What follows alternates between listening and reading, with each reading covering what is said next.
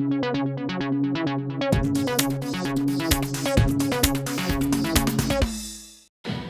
100 kids from 12 schools across the region have taken part in rehearsals for a chance to appear on Wolverhampton Grand Theatre's stage.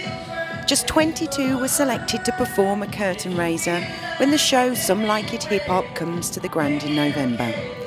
Putting them through their paces is lead actress and dancer from the show, Tanisha Bonner. They've been amazing. They've been absolutely amazing.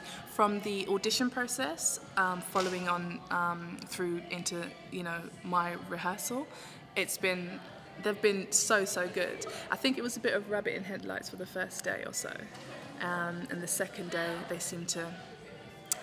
The choreography that I did on the Tuesday seemed to settle a little bit, and then today, that being the last day, they've just stepped up a notch. And for students wanting to pursue a career in theatre, it provides a rare opportunity of performing on stage with professional hip-hop artists. An opportunity they could never pass up.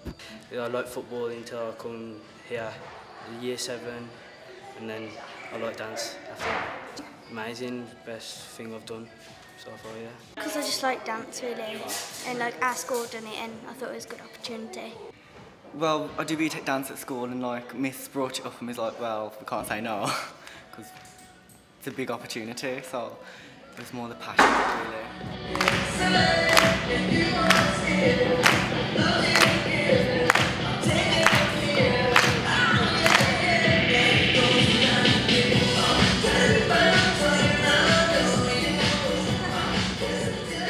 Give them a sense that they can achieve their potential and fulfill their dreams, and it's just giving them that little bit of a taster of what it's like for a professional dancer, because Tanisha's really put them through their paces this week and treated them as true professionals.